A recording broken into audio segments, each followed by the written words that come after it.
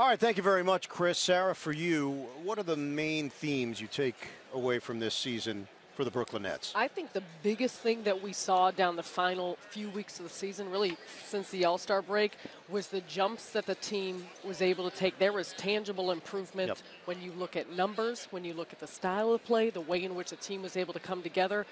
Unfortunate way things played out in this final game of the season, but you got to get that out of your mind and look overall the type of development. And I think we saw individual development, but we also saw collective development. And when you can look back at a season and think over the course of the injuries that they dealt with, different players being in and out, different lineups, the point that they're at, I think the Nets should feel very good about their growth throughout the year and what they have heading into the offseason. Big picture, no doubt that Jarrett Allen is a huge part of the future for this team.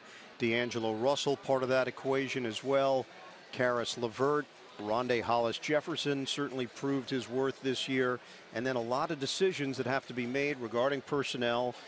There are certain contracts that the Nets are going to have as part of this team, and those players are going to be on the roster unless Sean Marks looks to make deals. But the draft, such a significant part of this process, and of course, free agency, trying to find some gems out there if you're the GM and the assistant GM, Trajan Langdon. In figuring out exactly what you want to do in terms of players that you have developed and you want to keep as a part of your core. And to your point, and it's exciting for the Nets that they do have first-round picks, second-round picks. That's going to be an important aspect of how they want to build.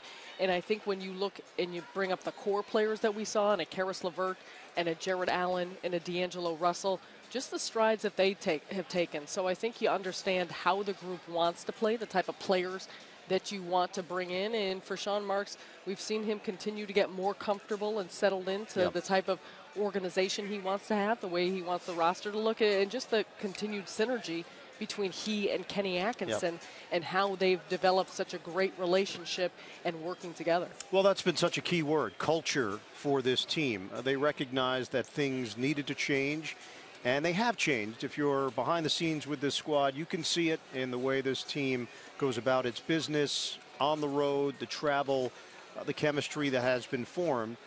But there's no doubt fans want to see wins. They want to see improvement. This was an 8-game improvement from a 20-win season last year to 28 wins this season. Now the question mark moving forward is, what's the next step?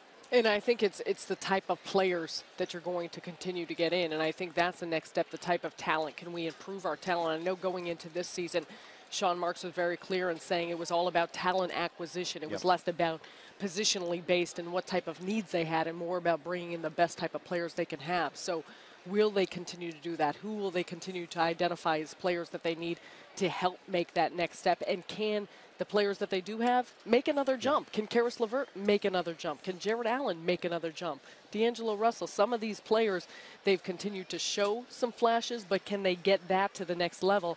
Because they need to be not good, but continue to become great. Great being with you, and great being with all of you as well.